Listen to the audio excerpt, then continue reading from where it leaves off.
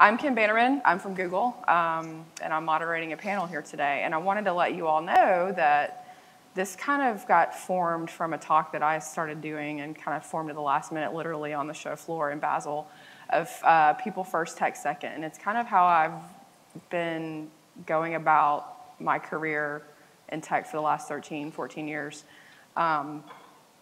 Because I feel like before you have to diagnose and understand what your folks that are inside of either your customer's team or inside your own team and help them continuously grow. And so with that, I think we get all the conscious bias, unconscious bias, and things like that. But ethics is a huge topic lately, and it's something that was very near and dear to my heart after working with my last cloud company and a lot of the current news that's happened. Obviously, of late, it's very timely.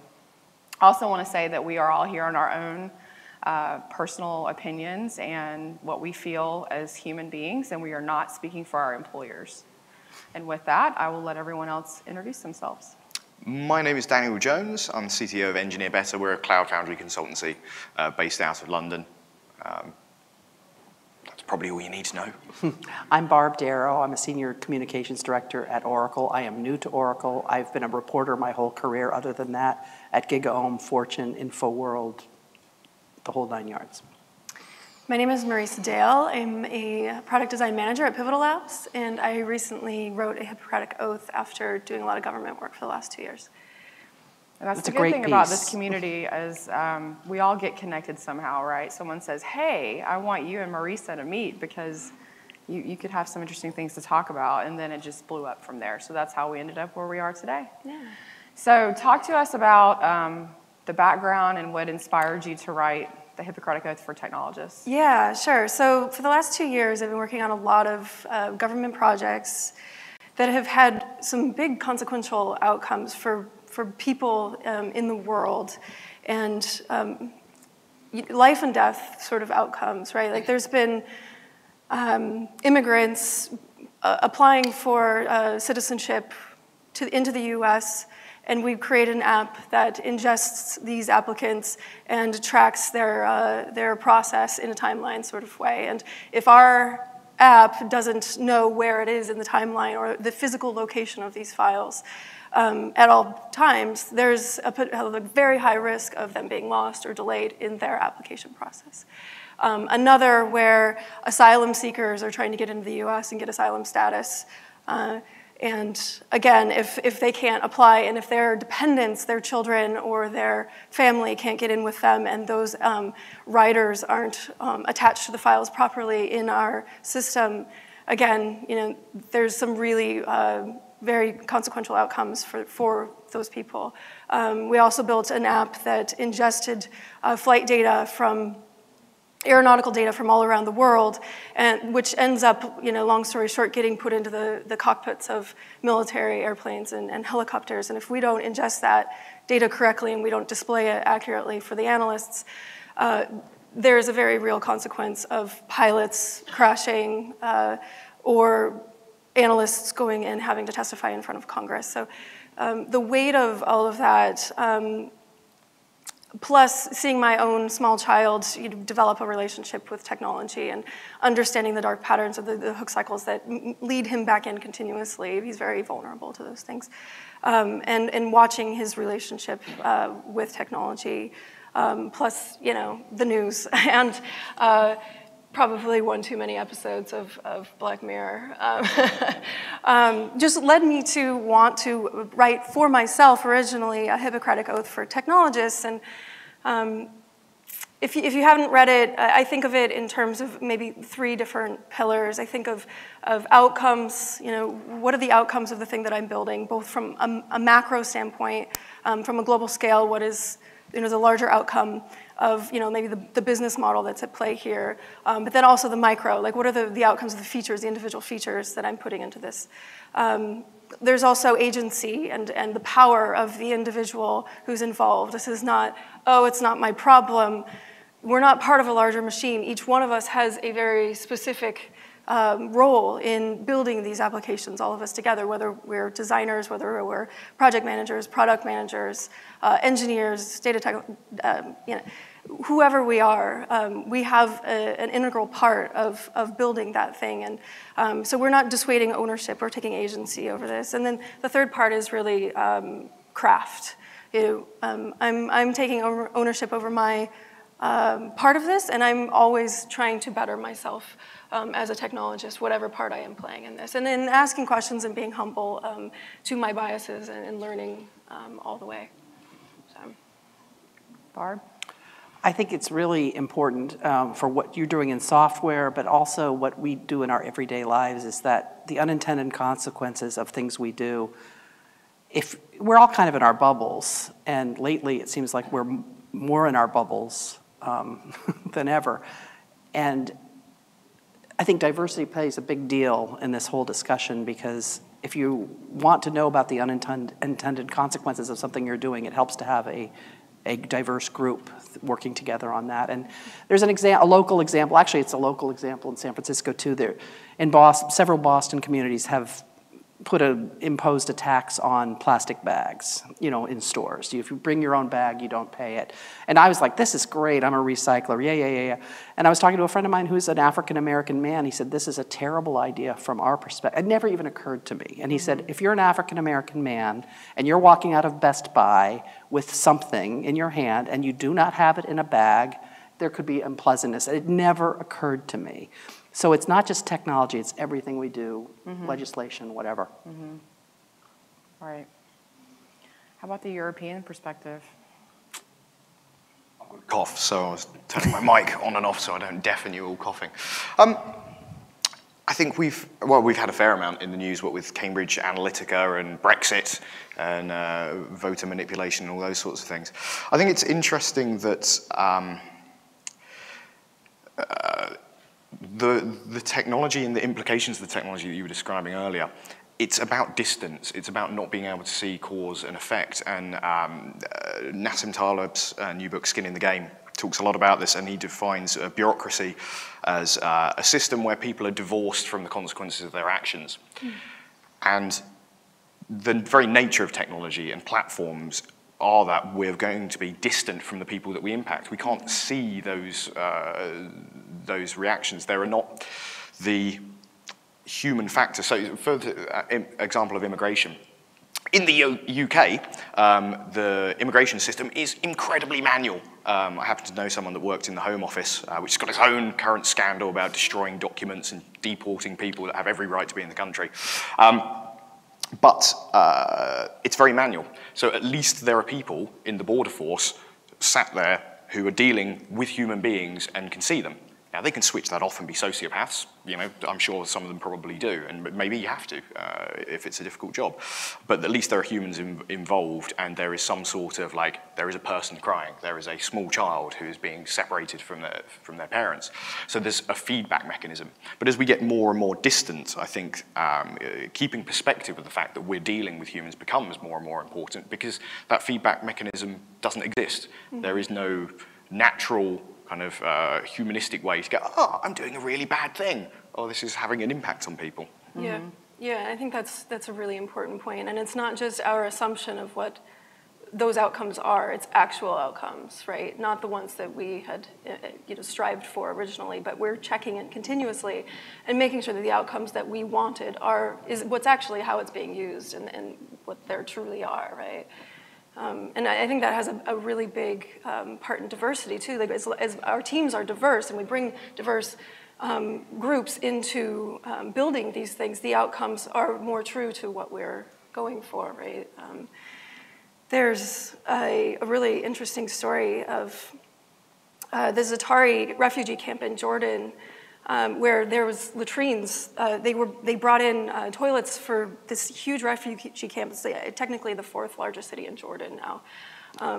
But there's latrines that were brought in and designed by people outside with no knowledge of the refugees and the way that things were going on there. And essentially there was lights in these in the latrines. And so at night people would congregate, typically men, And that meant for women, they didn't feel safe going to the latrines, and they would openly defecate, which obviously like spreads disease, right? And so that's a real, very real outcome for something that was, you know, had the best intention. You know, it was probably built by people who just assumed that they needed lights in the toilets, and they didn't understand the real implication of the thing that they put in there. And so that needed to be rethought and rebuilt, right? And I can draw parallels from the way that we used to develop software years ago, and the waterfall, or whatever you want to call it, approach, where we build it and this thing, we go off and we're gone for 6 months, a year, or 2 years to build something. And in the process, there's no feedback loop. There's no active, you know, talking to users necessarily. The business analyst at the time was often ignored as they're gathering requirements. Let's be honest. I started out as a BA. And now we've gotten to this consensus-driven type of world. And I know I live in a bubble working for Google. We are very consensus-driven. We are not hierarchical from the top down. I rarely talk to folks that are my managers, only because, you know, we talk all the time because it's a consistent feedback loop. But I'm mostly talking to folks outside of our team. So I feel like when we're talking about unconscious bias and bias, and we're talking about the ethics and technology, are you talking to people that don't look like you? Mm-hmm. In your personal life? Are you collaborating on a project or a program inside of your company or for your customer with people that do not look like you? I think that's number one for me. Look around the room, right? And with that, I think there's a lot of good points in here. I also want to say this is up on GitHub, and we'll tweet it out later so that you can do a pull request. You can add to it. It's very collaborative. It's amazing. I will prevent the exploitation of users whenever I can, for prevention is preferable to extrication. Yes. Yes. So do you want to talk about that one for a second? Sure, yeah. I mean, it's essentially like the Titanic, right? We're on the Titanic, and instead of trying to patch, you know, holes in a leaky boat, let's prevent ourselves from striking an iceberg in the first place. Yeah. It's like preventing, it's like, you know, solving for what is the disease instead of the symptoms, right? Yeah, exactly, yeah. And I think that's where we start. I think you start so high level when we're talking about these things, but you really have to get to the core of where it goes. I wonder whether in our part of the, not our part of the ecosystem, Cloud Foundry in particular, but the Silicon Valley startup mentality, move fast, break things, whether we're actually more susceptible to doing the wrong thing because of a certain kind of mission-driven mentality. You know, you've got a tech startup, you're going to change the world, this is our mission, we're not here to make money, we're here to change things. Facebook, famously, we're here to connect people. And that memo that got leaked recently about, as long as we're connecting people, what we're doing is okay. I wonder how many people get swept up in that kind of groupthink mentality that maybe wasn't so much a thing 20 years ago. Maybe in old waterfall development where people were like, we're writing business software to make money, maybe folks were less susceptible to that particular type of being subverted and swept into doing things without questioning what they were doing. Yeah, I mean, I certainly did. You know, move fast and break things, cool, that sounds like fun. And then you fast forward 20 years and you're like, well, what is things? It's people. Political processes. People, it's democracy, it's security, you know. We didn't question, I didn't question, and now here we are.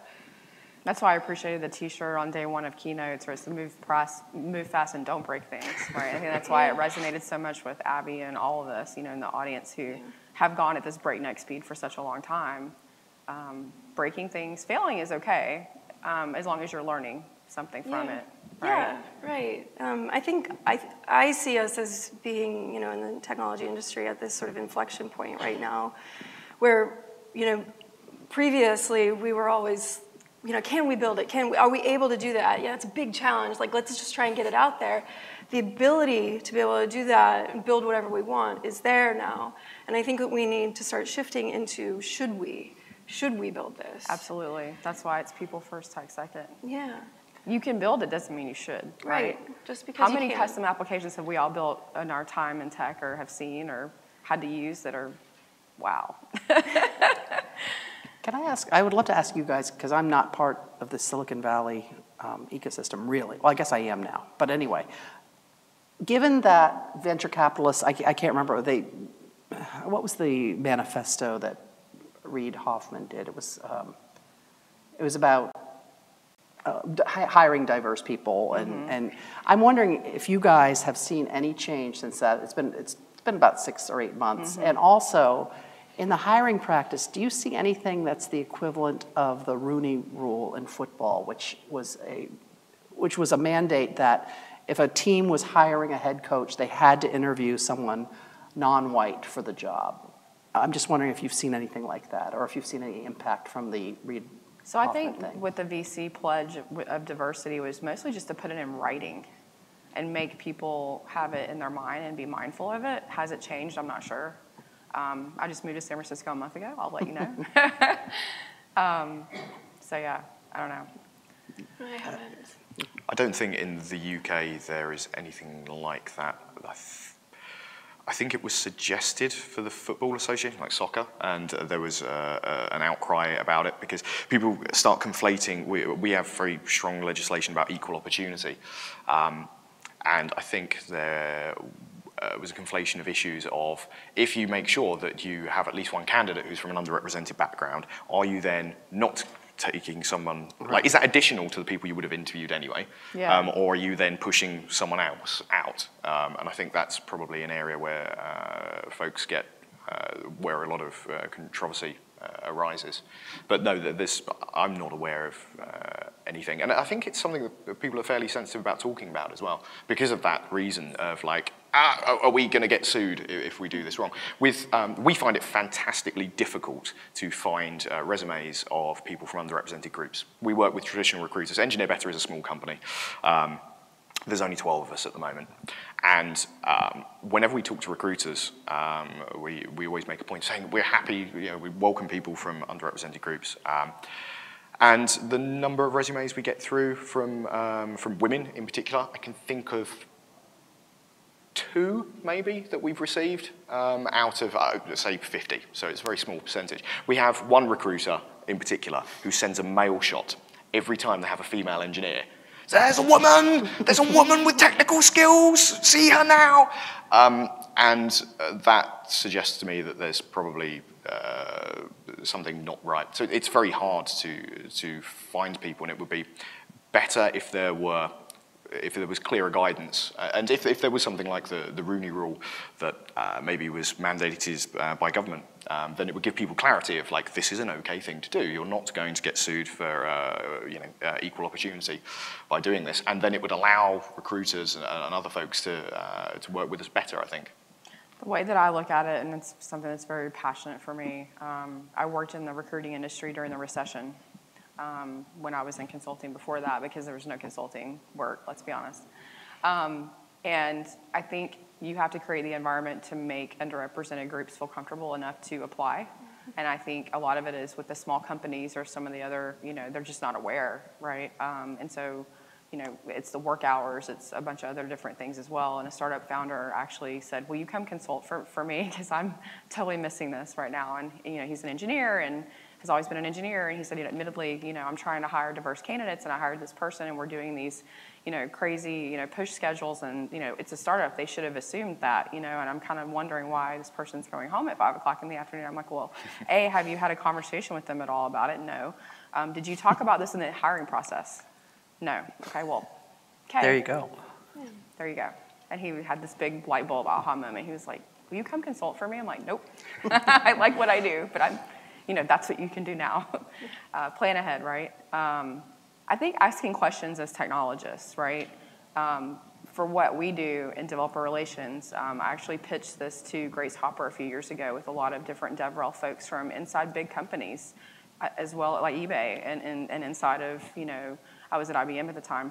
I think developer relations as a concept and a practice, because it's centered around empathy and all these different words we use and we throw around a lot, but I don't think a lot of people really understand how to measure that. Mm-hmm.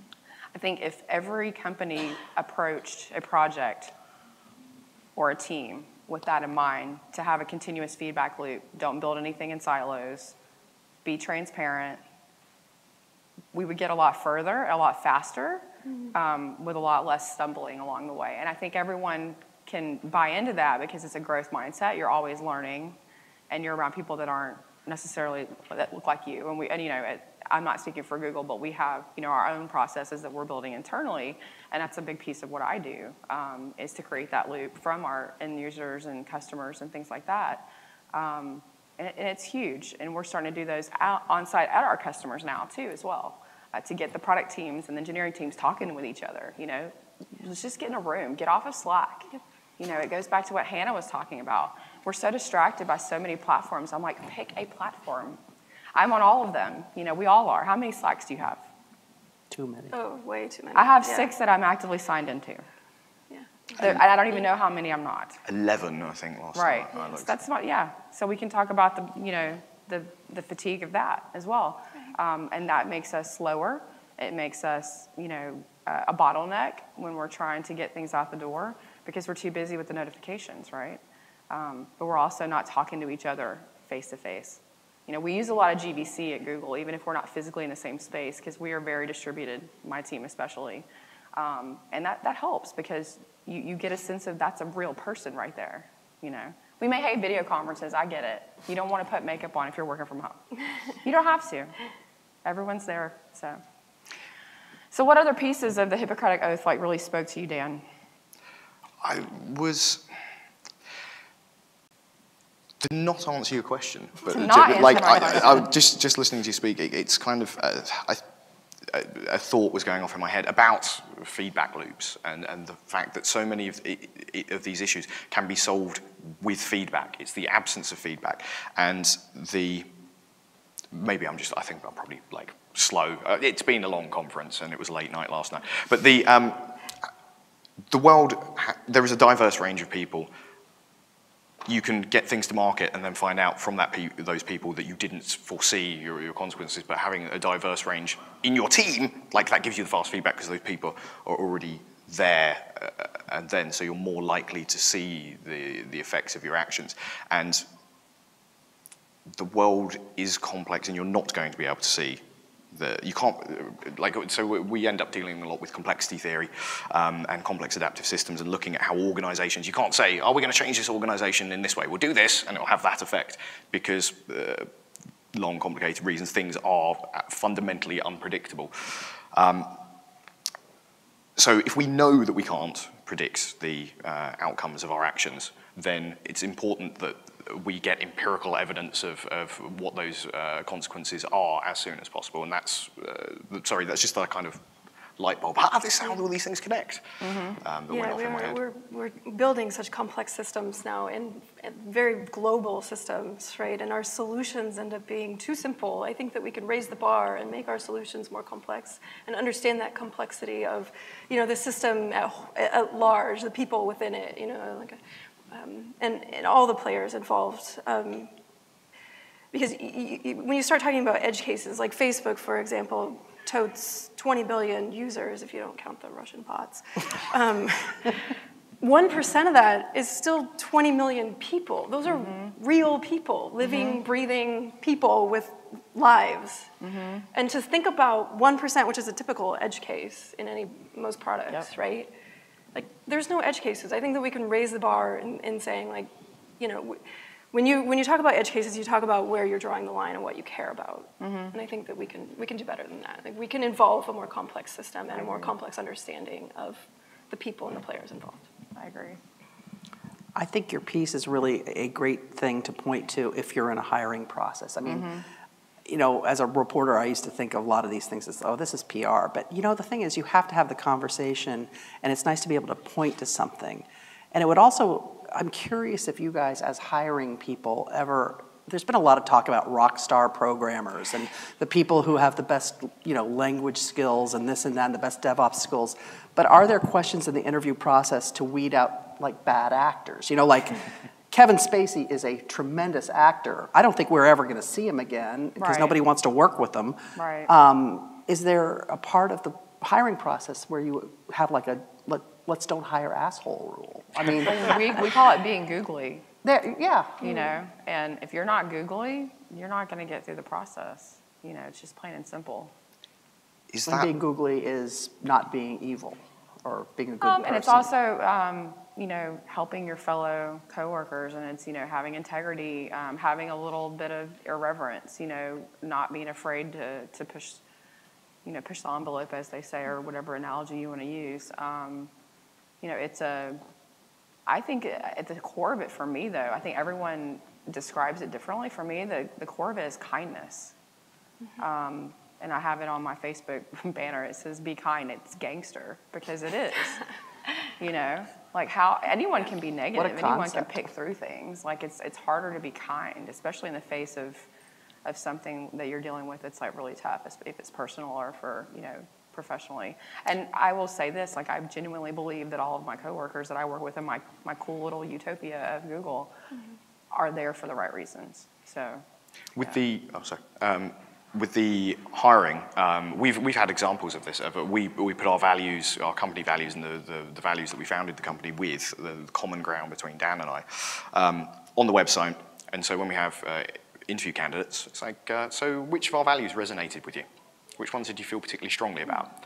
And if people go, well, I did see that page, then we know that maybe that, either they're there just for the technology, which is fine, but it's also a bit of a smell that maybe we should dig deeper into the interview process.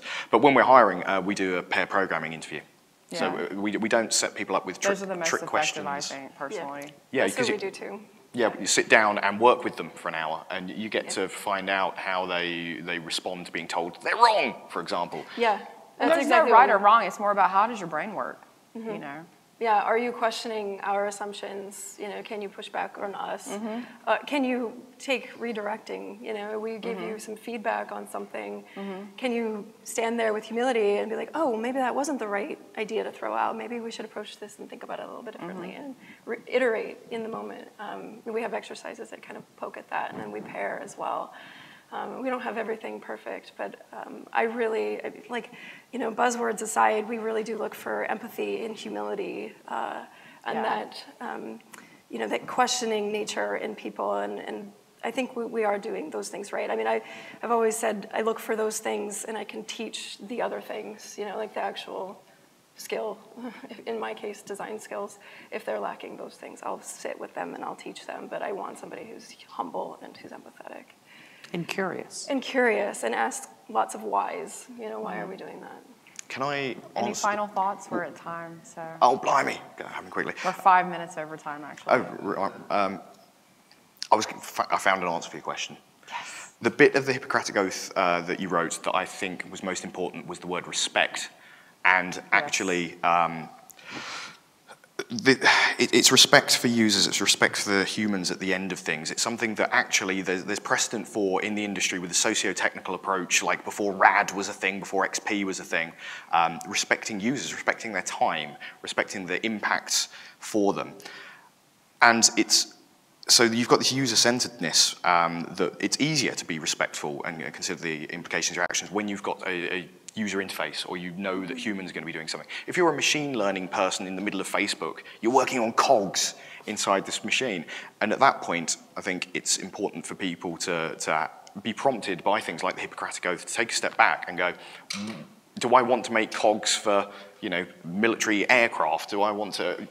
We've turned down work because it had defense applications, because we weren't comfortable with that. Yeah. So if people can zoom out a little bit and be prompted to zoom out by these kind of discussions and go, is this something I'm happy doing, without kind of getting in a rabbit hole of like, I just like doing machine learning stuff, I'm going to forget what the application of this is. Yeah, and I think that is one of the ultimate goals of why I wrote that. I mean, I've said no to projects too that I wasn't comfortable with, and I'm trying to work on frameworks for the rest of my team right now to help them think about what it is that we're actually building, not just their part of it, oh, this integration is going to be really cool. Yeah, but what is the ultimate outcome of the thing that you're integrating right now? Get people to internalize this a little bit more. And it's really a gray area. It's never black and white, right? It's ethics. So we need to take the individual onus upon ourselves to make those decisions. Great. Thank you for writing it. And I think we could probably talk all day about it. So. How many views have you had? We'll tweet it out. The Hippocratic Oath, Millions? it's up on GitHub. Millions. She has a great blog post about it. Thank you all for coming. And what's next is a diversity luncheon. I invite you all to go take a look at the Chasing Grace project. It's pretty cool. Thanks, y'all. Thanks. Cheers.